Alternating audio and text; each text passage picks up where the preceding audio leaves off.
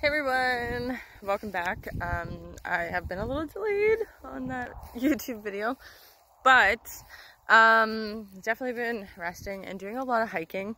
I feel like it's super important for us to find things to do. I know this lockdown shit is a bunch of bullshit, okay? I know some people might not agree with me, but that's my opinion. Honestly though, bullshit. So, talking about bullshit, okay, let's talk about some of the shit on how the fuck not to date, okay?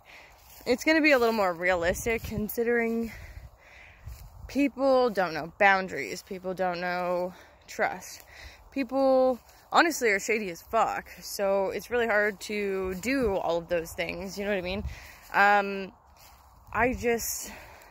People are assholes.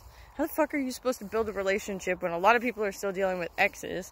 Or they don't make time, okay? If you're not a priority to somebody, it's not worth your fucking time.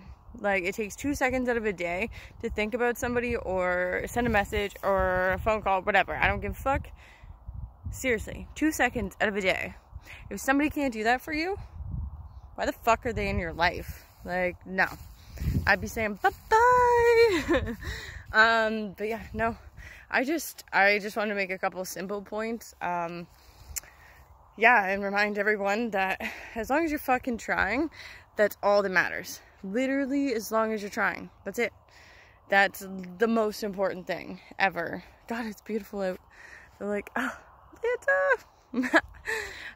but yeah, I hope everyone's safe and trying to keep their sanity. I've literally went for 4 walks today and even went to Tim Hortons.